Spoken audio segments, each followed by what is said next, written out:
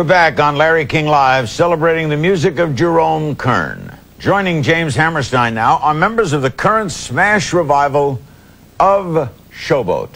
Rebecca Luca, who plays Magnolia. Mark Jacoby, who plays Gaylord Ravenel. Michel Bell, who plays Old Joe. And now at our grand piano, Showboat's musical director, Jeorfy Huard. Margaret Whiting and George Shearing will be back later in the show. Who put this, Jeorfy, who put Showboat together? Who came up with this idea to revive Showboat? The idea was put together by Garth Drabinsky, our producer, Harold Prince, and the Rodgers and Hammerstein Foundation, and together they decided it was time for a completely new revival, and Garth decided it should be in Toronto.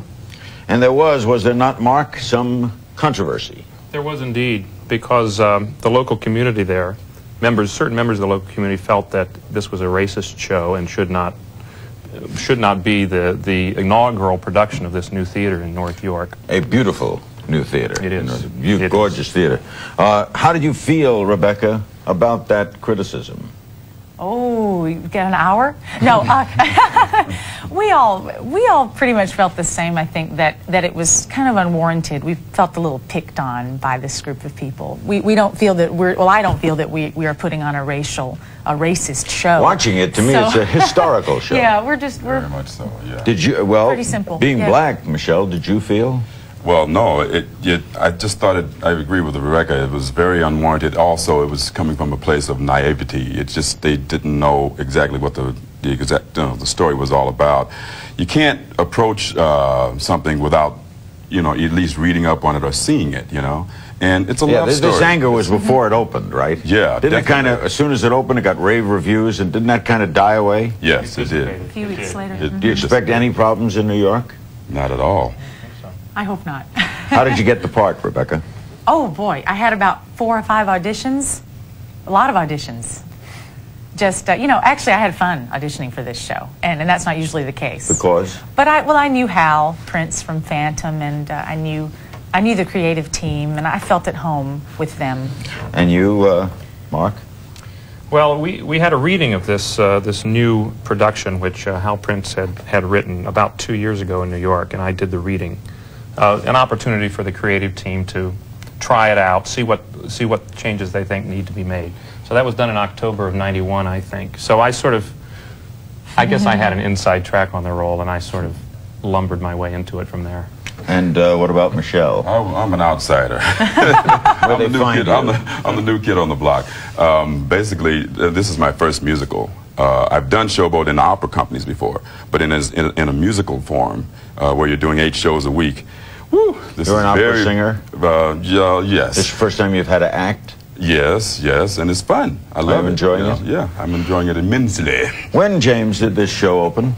When did 1927. Was it then revolutionary? Yes, I think it got strange reviews, and yeah, absolutely. Strange reviews? Well, they didn't know what to make of it completely, because if you hear it, it's like somebody started to write an operetta and ended up with a musical play, which is quite a difference.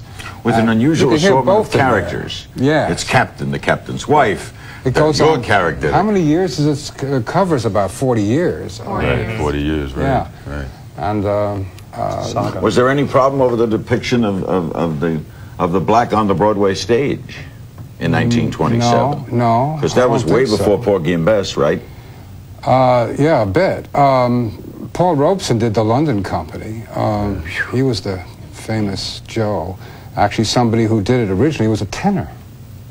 A tenor sang? Jules Bledsoe was not a basso. Well, he was more of a baritone, basically. But was the music a hit right away? Was the music universally praised? Are you asking me because you think I knew at the time of 1927? No. I'm assuming your father told you. Yes, I think it was, yeah. Well, let's show them what we're talking about. Let's do a song. You want to do a duet? First? Song. Okay. What shall it be? What should we do first? We're going to do Make Believe, which is okay. Ravenel and Magnolia's opening love song. Hold on, we got to get a break and then we'll come back. Is that it? All right, we'll take a break, come right back, and more of Showboat by the wonderful Jerome Kern and our great talented group. Don't go away.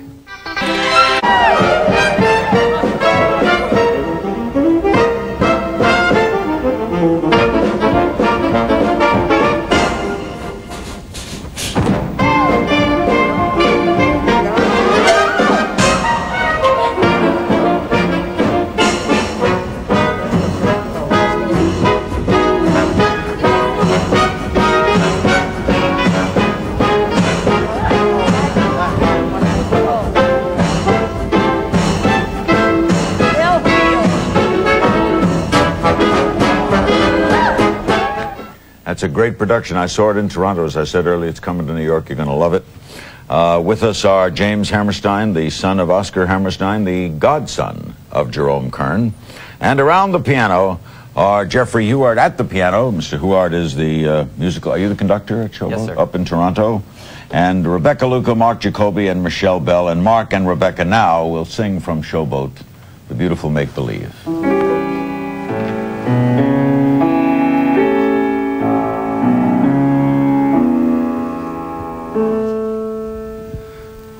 Only make believe I love you. Only make believe that you love me. Others find peace of mind in pretending.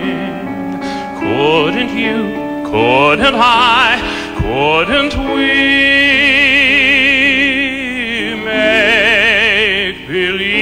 Our lips are blending in a phantom kiss, or two or three. Might as well make believe I love you, for to tell the truth,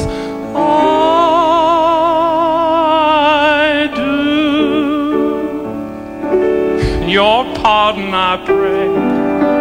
'Twas too much to say the words that betray my heart. We only pretend you do not offend in playing a lover's part. The game of just supposing is the sweetest game I know.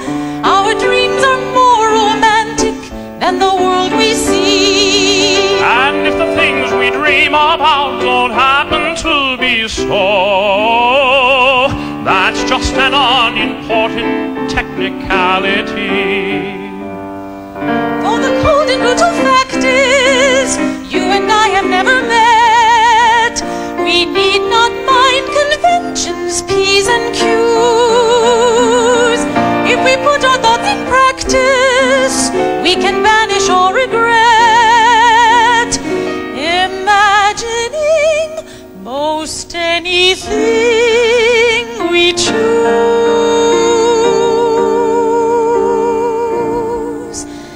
We could make believe I love you. We could make believe that you love me.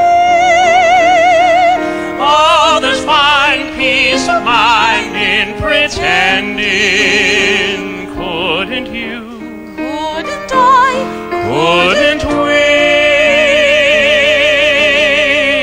make believe our lips are blending in a phantom kiss, or two or three?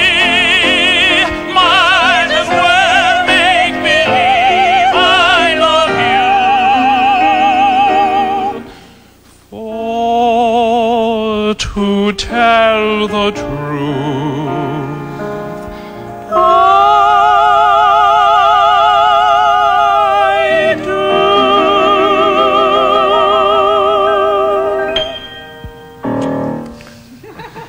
That's just gonna...